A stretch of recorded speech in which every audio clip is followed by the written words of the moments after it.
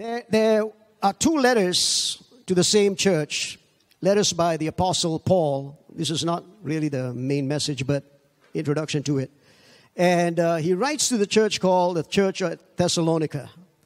And the church is going through a bit, some real struggles because there's a lot of persecution. And so they have a little bit of an escape mentality. In other words, they want out. Enough of suffering already. We've had so much of suffering. They want out. So the teaching, they taught more on the second coming of Jesus. Oh, he's going to come, then he's going to take us all away. Wow, wouldn't that be wonderful? So in their teaching, they also began to teach that since Christ is coming, why do we want to work? So that's why Paul wrote to the church and says, if a man does not work, he should not eat. So that was their whole concept, the whole teaching. In fact, it has come into the world right now where people are saying, if Christ is going to come and we believe he's going to come in this year, therefore let's go take big loans, buy big houses, take big bank loans so that when Christ comes, we don't have to pay anyway. Talk about Christian responsibility. That's terrible, isn't it? Now, in writing to that church, he also wrote this. Everybody say 1 Thessalonians chapter 5, verses 16 through 18. That's not my text, but I just want you to memorize the word this morning. Can we do that? Oi. Today you're going to be proud that you can memorize scripture. Okay? Let's go. Say 1 Thessalonians chapter 5, verse 16. Very difficult verse to memorize. Say it after me now. Rejoice evermore.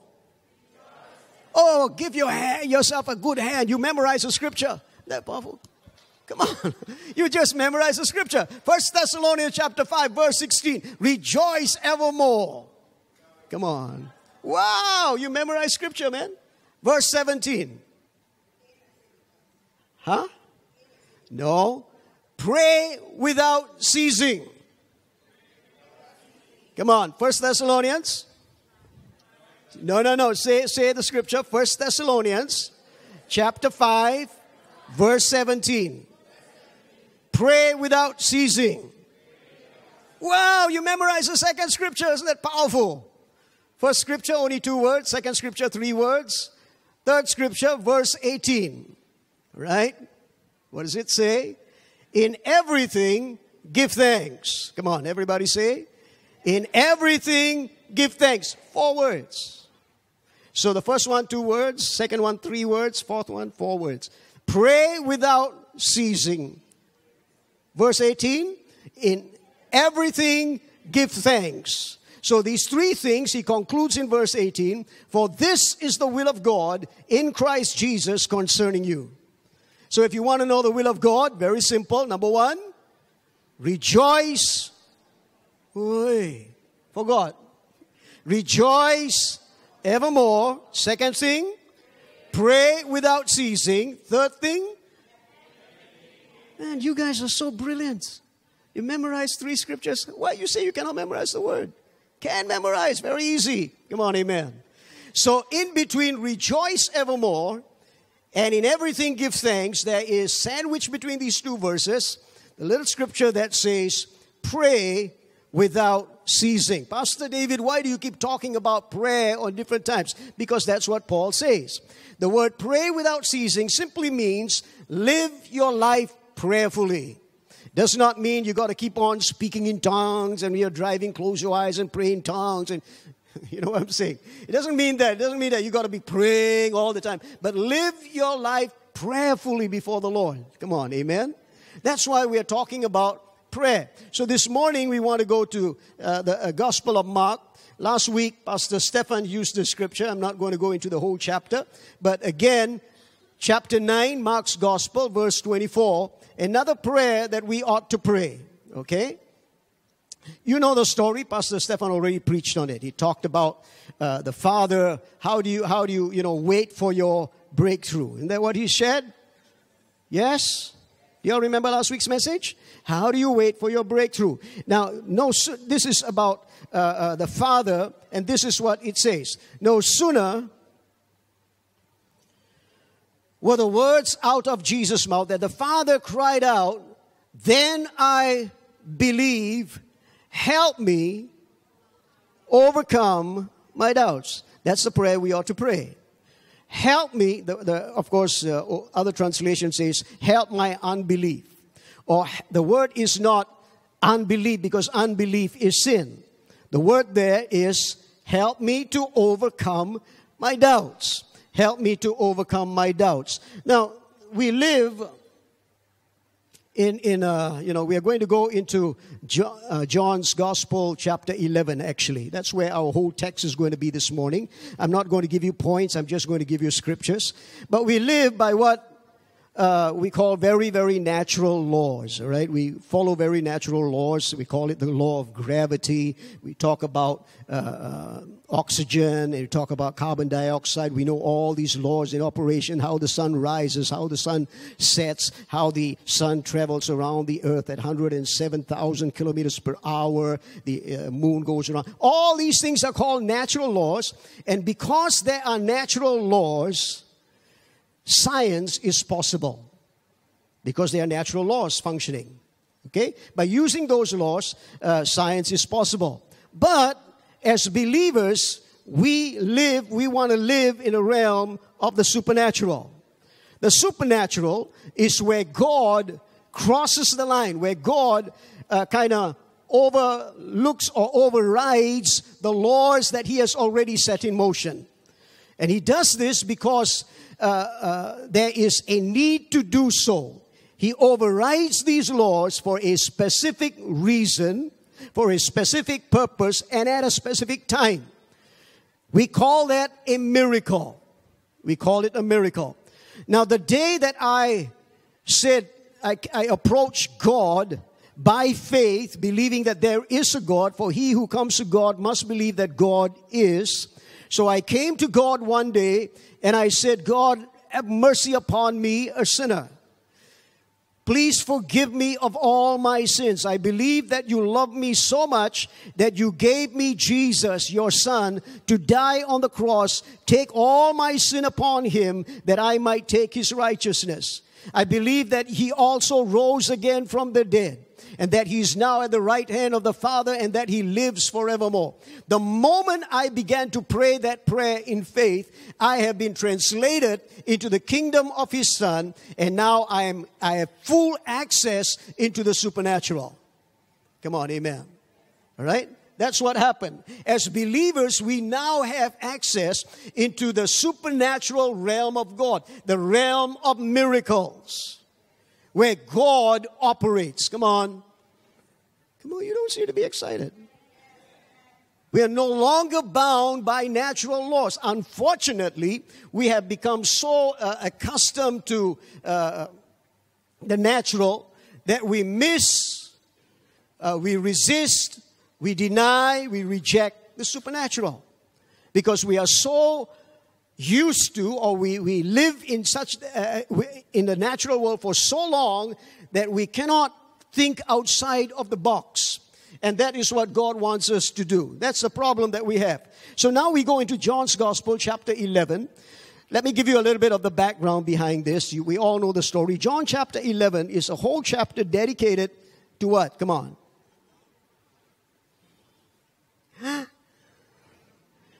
You're not reading your Bibles. To the raising of Lazarus from the dead. The entire chapter of John 11 has to do with absolute supernatural deed of God, the raising of Lazarus from the dead. So now they come to Jesus and they say, Lord, him whom you love, that's the approach. Him whom you love is sick. Now, sometimes, church, this is maybe a little bit out, but I get good morning messages and scriptures that are quoted, like, it is God's desire to prosper you and to bless you. I'm sure many of you have got scriptures like this, which is wonderful, very encouraging. The sad part about it is, I asked my wife the other day, and she gave me the right answer. But here's a scripture, Jeremiah 29:11. How many of you know that one? For I know the plans that I have for you, plans to prosper you, to give you a future, to give you a hope. So when you look at that scripture, it is very easy to get caught up with the plans to prosper me, the plans for my future, the plans for my hope, and miss out God. So we focus on the prosperity, on the blessing, and we forget to understand that God is the one who is going to do it. And He's left out of the picture. So we're waiting for the promises to be fulfilled without wanting the promiser. Blessing without the blesser. But if you know Him, and He's the one that you seek first, then all these things shall be added unto you. So the approach was, Lord, we know that you love Him, and so therefore you will hear and answer our prayer. And they bring the requests before Him, and Jesus begins to delay.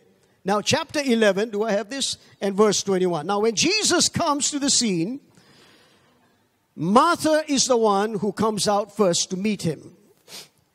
And this is what she says, Lord, if you had only come sooner, my brother would not have died. Then He goes into the home. Mary, of course, is the quiet one who will sit down and cry first and then talk later. So she's in the house and she's crying. And she says the same thing. If you had only come a little earlier, my brother would not have died. Now notice earlier it was him whom you love. Now it is my brother. Have you noticed a change? Earlier it was his responsibility. Now it is now our thing. Now try to understand this. Jesus had made a statement. Listen very carefully. He had made a statement. The statement was this. This sickness is not unto death. Okay. That's what He said. So here are the sisters completely frustrated because He said Lazarus is not going to die. That's what He said. He said that Lazarus would recover. That's what we read into what He has said. That's where we fall into danger. Where we begin to read into things that the Lord has not actually said. He said, this sickness is not unto death. Did not mean that he's not going to die, but he's not going to remain a dead situation. Something good's going to happen. Come on, amen? All right? Now, He said, sometimes we get a promise from God and then we say, but God said so. And we don't really quote it in the way it was said. That's why the Bible says this. The word that proceeds out of my mouth, it shall prosper. Not the word that proceeds, the word that I gave you that proceeds out of your mouth shall prosper, but the word that proceeds out of my mouth shall prosper. And faith comes by hearing, and hearing by that word that comes out of His mouth. Come on, amen. When there is a correct interpretation of the Word of God, then faith begins to get built into our lives. Sometimes we take scriptures and then we make it say what we would like it to say. This is not unto death. Well, He did say, and so you can picture these two frustrated sisters now beginning to get very, very upset. And so when Jesus comes back, they kind of like get, vent out their feelings. If you had only come, you know what? If the truth be told, sometimes we can blame God for situations that we are in. You said something and then you don't fulfill it. He whom you love, now it is my brother. Sometimes we can blame the Lord for being negligent in carrying out His responsibility. You said that this would not happen. You told us. And so if only you had told us he was going to die, at least we could have taken him to the doctor or do something about it. But we believed your word. You said he was not going to die. And so sometimes we can kind of blame God when things don't work out exactly the way we thought it would work out. All right, let's continue with this one. Chapter 11, verse 35, verse 38. Jesus wept. Then Jesus, verse 38, moved with intense emotion, came to the tomb. He is moved, he's weeping, not because, he's sorry for Lazarus because he knows what he's about to do. Okay? He's weeping because of the atmosphere of total unbelief right now. He is there, but nobody expects anything to happen. He has spoken, but his words seem to have fallen flat on the ground. He's trying to impress them with his whole being that he is the resurrection and he is the life. He is there. I am the resurrection. I am the life. But he is moved by their, not just lack of faith, by the whole situation that's there. There's such a lot of frustration. There's such a lot of disappointment. And I want us to understand that God can be touched by the feelings of our infirmities. Come on, amen? He knows what we are feeling. He weeps together with us. He's weeping because he's not seeing what he desires to see. He's weeping because they have heard him so many times, but nothing seems to be registering. There's a lot of things that's going on. Jesus begins to weep. Hebrews 4:15 talks about how he can be touched by the feelings of our emotions. But listen to this one. Although he's very emotional about the whole situation, Jesus does not allow his emotions to dictate his theology. He does not allow what he is feeling to overrule what God is about to do or what God has spoken to him. Are you following with me? Sometimes our feelings can get in the way. What God says and what our feelings tell us. Come on, amen? Some of us prefer friendships above righteousness.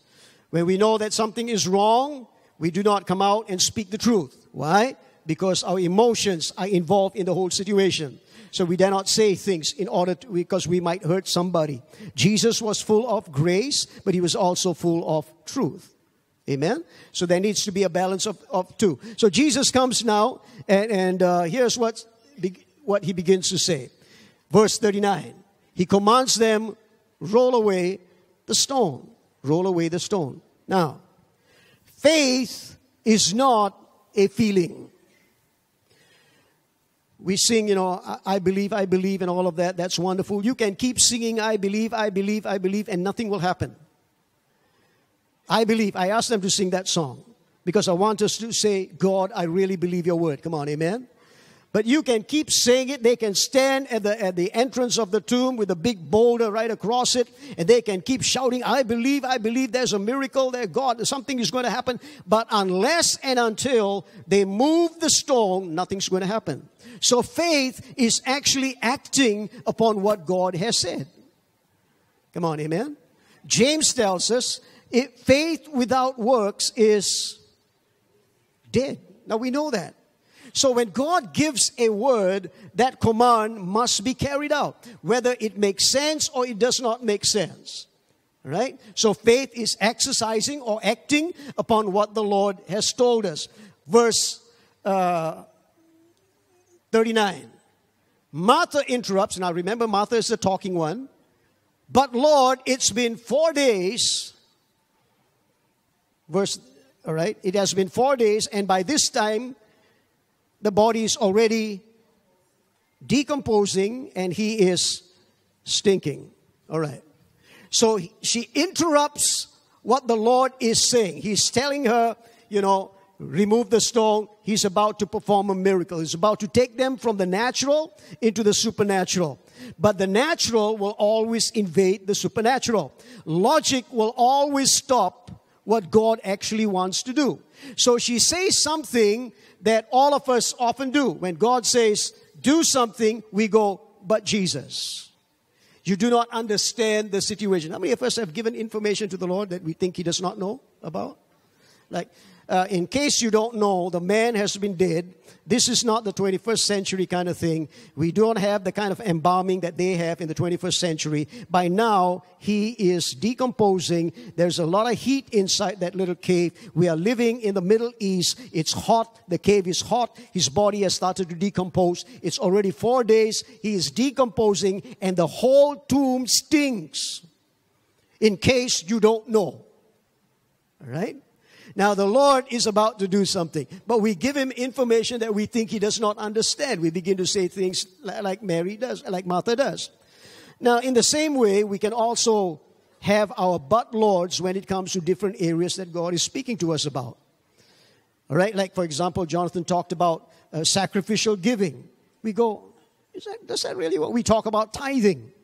Do you know that if everybody in the church tithes, we don't have to take mission offering? We'll have more than enough. Why? Because we've already paid off our buildings.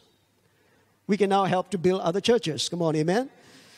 From day one, when we began to pioneer the church, I always said to our little committee that we had when we started going on, I said the church must not have a big bank account. It is sinful. When money comes in, we must use it. Not for ice cream. I'm talking about we should use it to invest in other churches, build works, reach out in missions. I don't want the Lord to come back and say, I gave you the money, why did you bury it and put it in the bank? Come on, amen? You don't like me. If I am the pastor, there'll be very little money in the bank. Amen. Hallelujah. But there will be mission works that we start, mission works that we support. Come on, amen?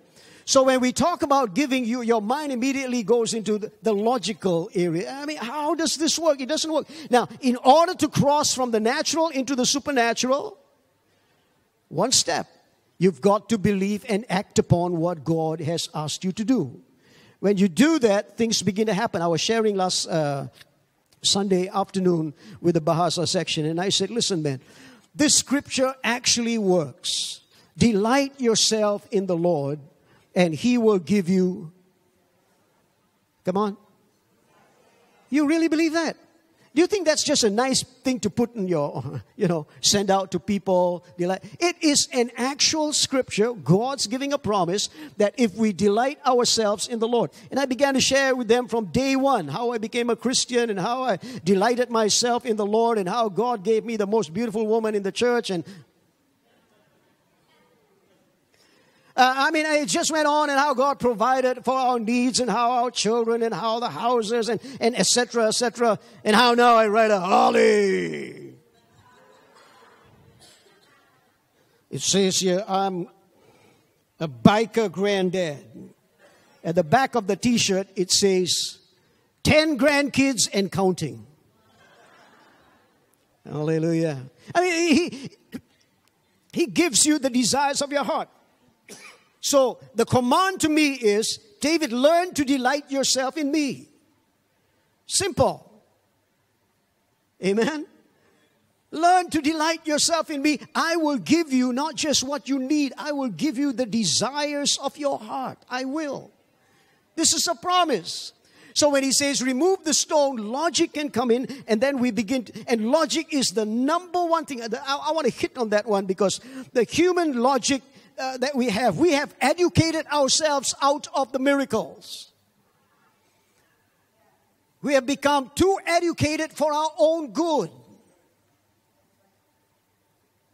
That's the problem. Now, whatever she said was absolutely true. When we tell him, you don't understand, I don't have enough finances to make it through the month, and then the preacher man gets up there, quotes from your word and says, you must tithe. How am I going to give 10% when I don't even have enough to pay the bills?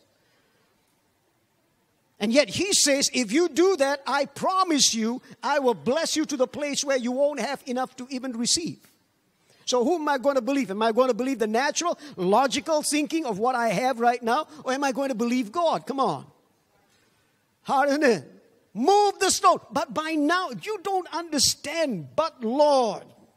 No wonder they say, this is how you identify goat and sheep in the church. Goats will always but.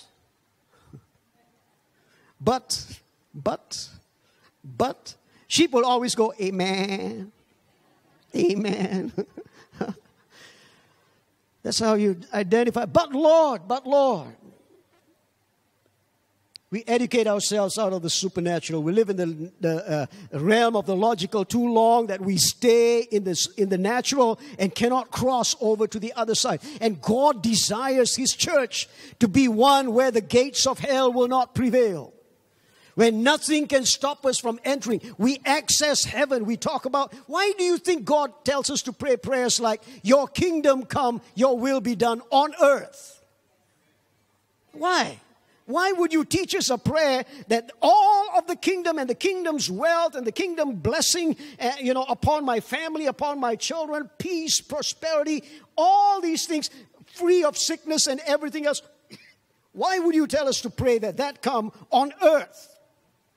That's why I say sometimes people use the wrong scripture and quote it wrongly. For example, I heard a preacher once pray. This is a big conference, and he's preaching, and his whole message was, when we get to heaven, there will be no more crying, which means that on earth you cry. When we get to heaven, there will be no more pain. That means on earth you will have pain. Now, guess what? God always confirms His word with signs following. You preach pain, guess what's going to happen to the people? Pain. You preach suffering, guess what's going to happen? Pastor David, do you believe in prosperity? No, my question to you is, do you believe in poverty? Come on. Why you preach on prosperity? Why you preach on blessing? Well, do you believe that we should be cursed? Will I go the way of preaching cursing on people? No, I will preach prosperity. I will preach blessing. But I also will help you to understand that when you follow the laws of God, if you obey Him, everything comes down to one word: obey. Do not partake of the tree of the knowledge of good and evil. Obey me on that one. No, they disobeyed, man. And so sin came into the world. If they had obeyed, brothers and sisters, we'd be living so well. No sin upon the earth. Come on. Amen? No sin. Just one thing that they did. They disobeyed. So, let me just go on very quickly now. The next one. She interrupts verse 40. Jesus looked at her. Jesus looked at her.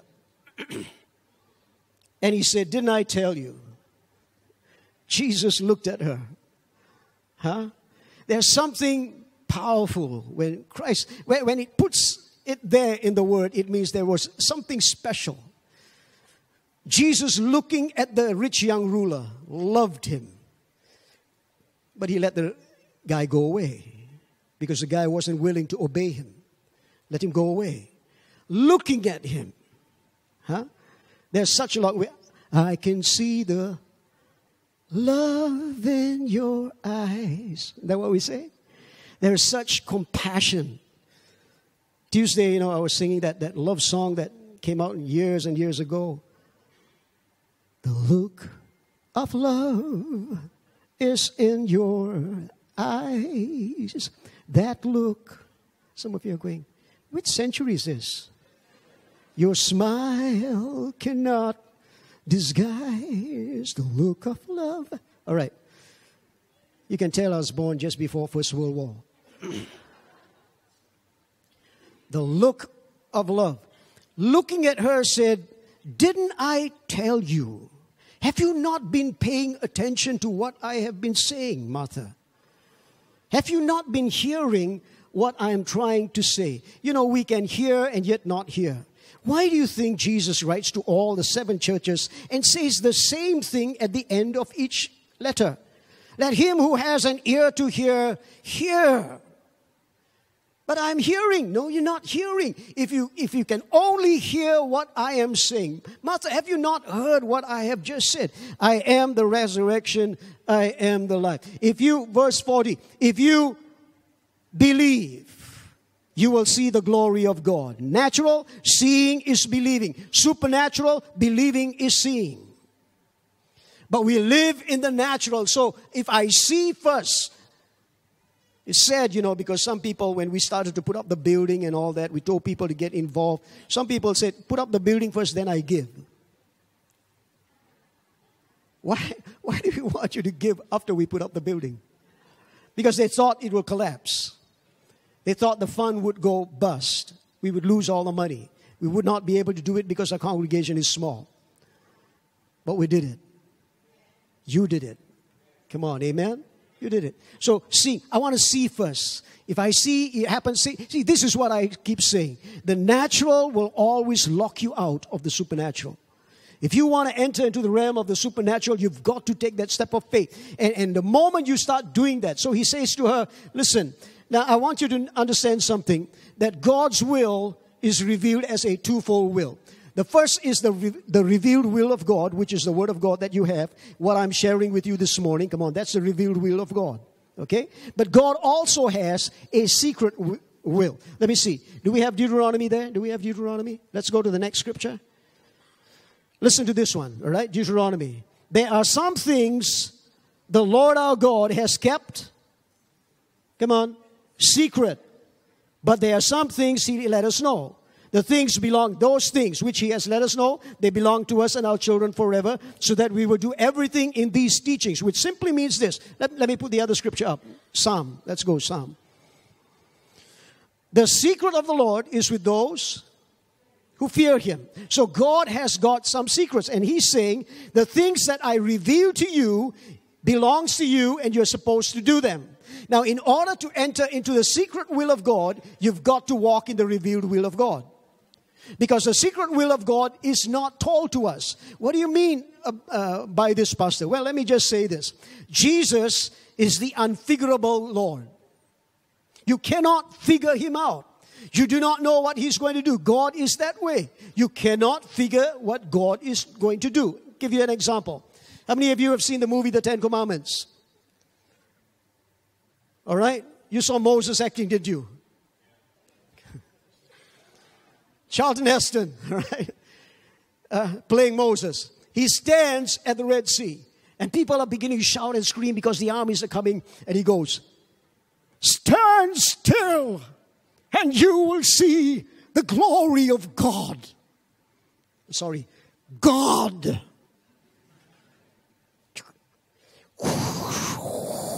Big wind, come on. The whole sea parts. Did he know that there was going to be a parting of the Red Sea?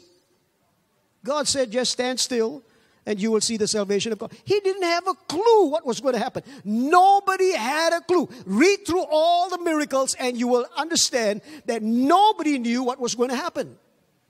Nobody. All right? Did Naaman have a clue when Elisha said to him, go dip yourself 7 times in the river Jordan? Did he have a clue what was going to happen? All he knew was, the man tells me to go dip myself in the Jordan River. It's a stinking river. We've got great rivers back home. Why must I dip myself in this Jordan River? It doesn't make sense, man. And the servant says to him, well, the man told you to do it. Just go and do it. What can you lose? Go 7 times. He goes in. First time comes out. Listen, if there was a miracle in the water, the first time he would have been healed. But the command was 7 times. So the man goes in first time, second time, third time, fourth time.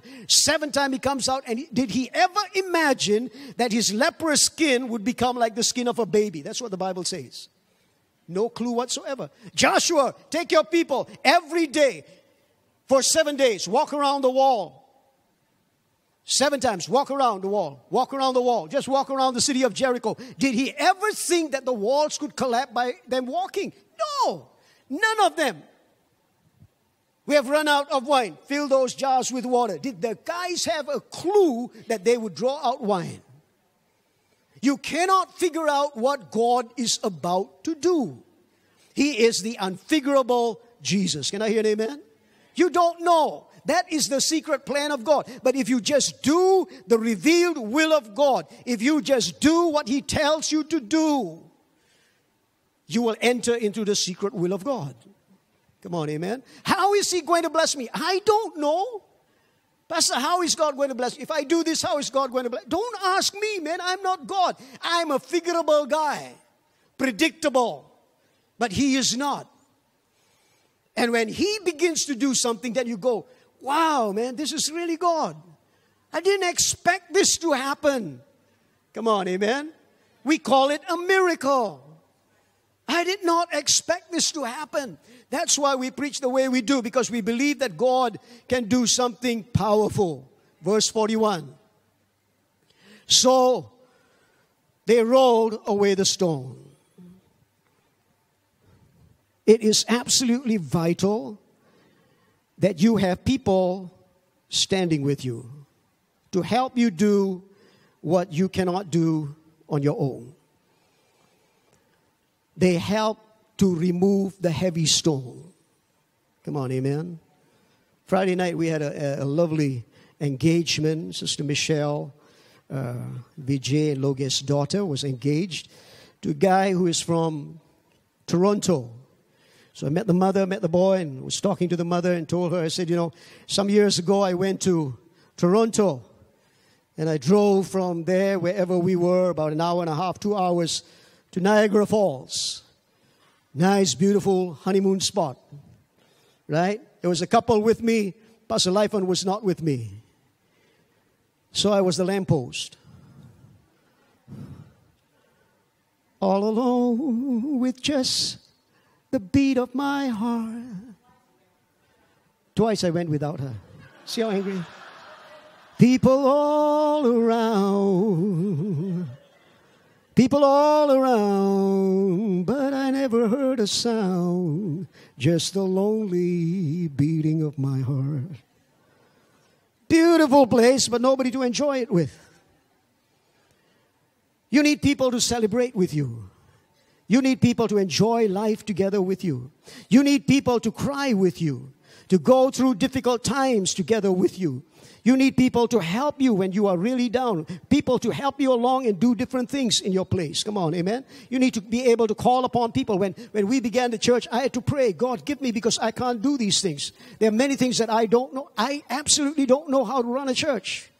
I really don't. So give me the kind of people. We had a worship team, man. The guy would play in the key of D and everybody would sing in the key of F. We had a worship leader who was, forgive me, sing, those Punjabis. We had a sing who couldn't sing.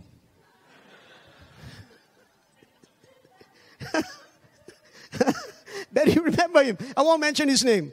All right. He sang off key. Everything was wrong. The musicians played wrong. I mean, the moment the guy would start leading and singing, the musician would start taking out his long good morning towel and wipe his head. Because he couldn't play. The guy was singing off key. People would get, it was so bad.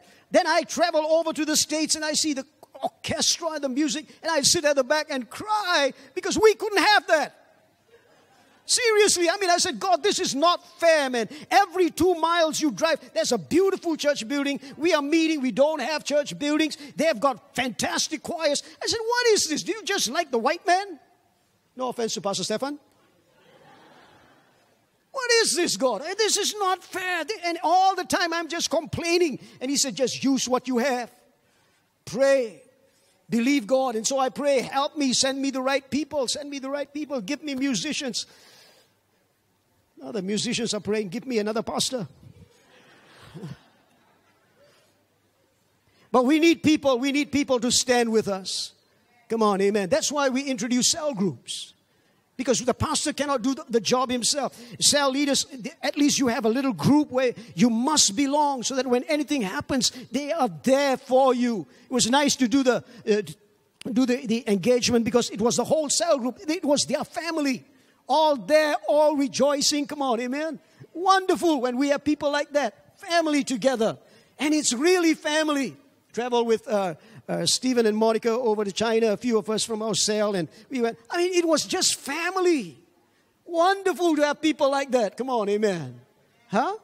And once you build relationships like this, it becomes so easy. See, I'm not a rich man, but I get to travel the world. Why? Because I got family there. I don't spend money on hotels kind of thing, man. I got friends. Wait. Now we've got open invitation. They keep saying, Pastor, please come. I think about 5-6 times, Pastor, please come to Toronto. Come stay with us. I've got sisters in Canada. I've got friends in Toronto as well. Friends. Wherever we go, we cannot afford hotels and stuff like that. But I don't make friends so that I can stay with them. We make friends because it's wonderful to have friends. So they did something that Martha and Mary could not. In their frustration, they could not do it. They were already bowed down with all this pain, and Jesus was the unfigurable one. He weeps with them, and so they conclude he's coming to weep because brother has died. He loved him so much, so let's all go together and weep with him. They don't know what he's about to do. And when he says move the stone, they are just thinking, what are you doing? Do you know the stench that's going to come out? But they do it anyway. They do it anyway. And then it says this. Jesus prays an amazing prayer, man. He says, Father, thank you that you have heard my prayer. Notice he doesn't say, Father, I thank you. You are going to hear my prayer. He says, you have heard my prayer. When did he pray this prayer? When they came with the request that Lazarus is about to die. And God revealed. Eye hath not seen, ear hath not heard, the things God has prepared for those who love Him. But God revealed them to us by His Spirit. So He hears what the Father is about to do, and He says, thank you, Father. So now He comes there, He just knows what He's about to do. Come on, amen.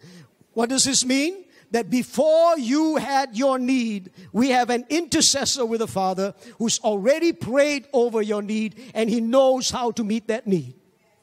Come on. He's coming to your need, prayed up. Prayed for you already. Before you face your need, He was already there. That's what the word provision means. It means before it happens. Vision and pro.